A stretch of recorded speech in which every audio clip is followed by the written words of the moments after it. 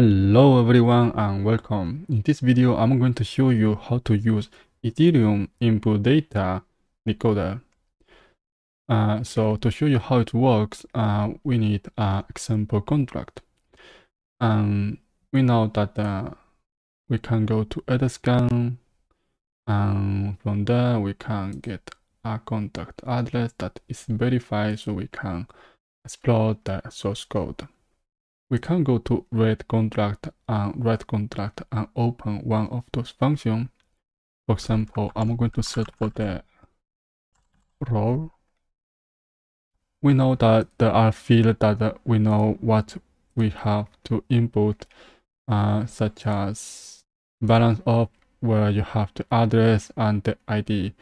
And that's an easy one, so you don't need decoders.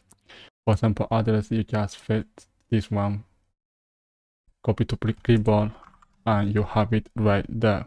But what if it requires a byte 32?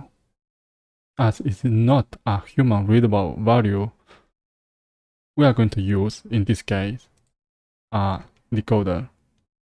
One use case could be we go to write contract and then we want to call grant role, but somehow we don't know the role by 32. How we can get it?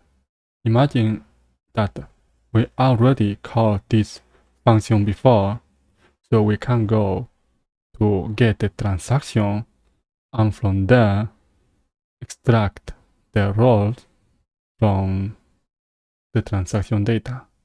Actually, I have already made the transaction. That is this one, the last multi-call. So we open the transaction, then we click to see more. There we have the input data.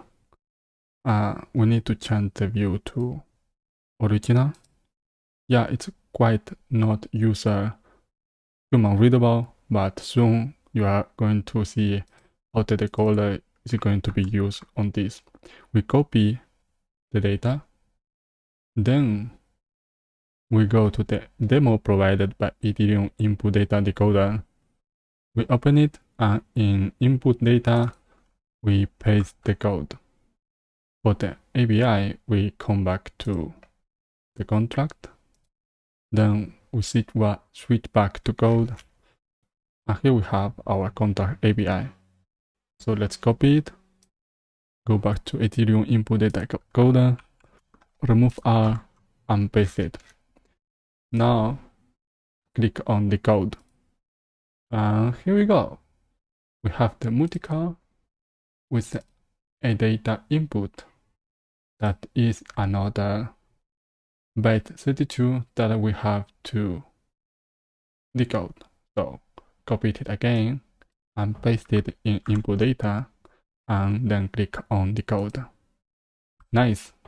So this time you see that we have everything human readable. So this is exactly the function that we were searching for. I'm going to scroll down, scroll back to write contract. You can see the grant role has two inputs, a role of type byte 32 and an account of type address. And this is exactly the input that we were searching. We are calling grant role with two input, the role and account of type byte 32 and address respectively. And the inputs are the address and the role that we were searching. So here you can copy the role and go back to grant role, and you paste the role and you add another user that you want to grant role. So you just paste another user and you write to the contract because you are the owner. So I hope you learned something new about what is input data decoder, and we have seen a use case. That is all for this video. See you in the next one.